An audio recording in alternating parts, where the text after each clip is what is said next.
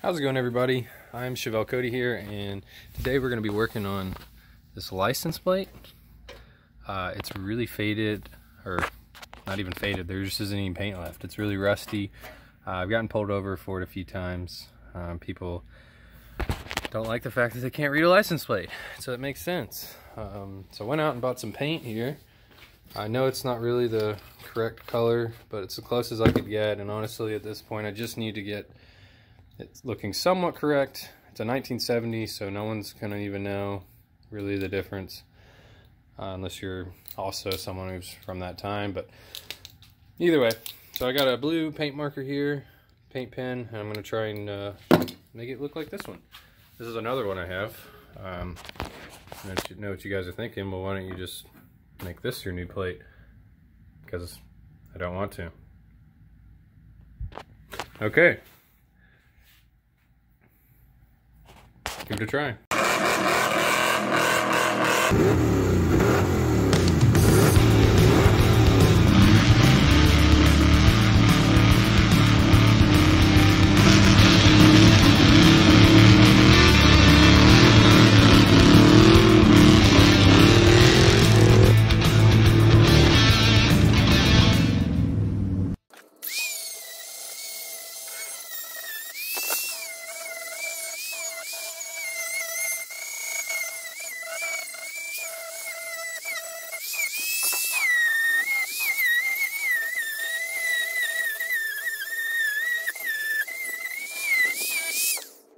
Alright, so I just finished getting all the paint off, getting all the rust off for the best I could.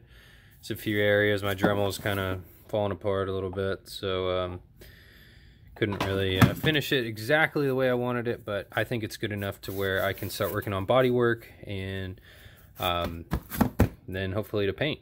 Okay, so I actually found a wire brush on the drill, and I cleaned it up even a little bit more, and I think it came out pretty good. So now I'm going to go ahead and start epoxy primering it. I'm using this Spray Max 2K epoxy primer.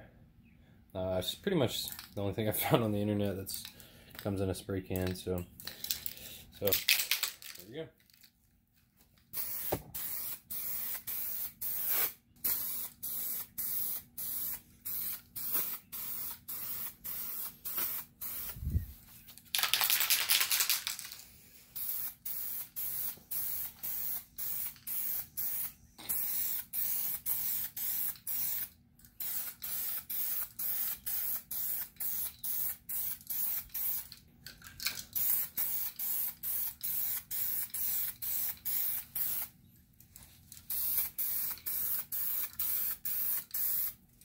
So the epoxy primer is done. I let it dry overnight, and then now it's a new day. So today I'm going to, which I've already kind of started to, spray on some filler primer here. I sprayed some down earlier, and then I've already kind of sanded the areas that are kind of low. There's one right there that I'm worried about, one right there, and then one right there. And then I'm just going to keep layering it on there until I can get this kind of somewhat flat. This is my first time really doing body work besides, you know, doing the trunk of that. So hopefully this comes out okay. I'm not really expecting it to be perfect because I'll probably have to go back and do this again because these colors that I got are not the right colors, but I got to get something on this license plate, so it'll be okay for now. Okay, threw some filler primer on there and just try to smooth it out.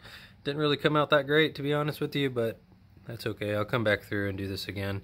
I put so much filler over on here just to try to fill in the holes that the 4 is like, looks like it's almost submerged, so definitely looks kind of weird, but oh well. Let's see how it goes. Okay, first coat of paint is done.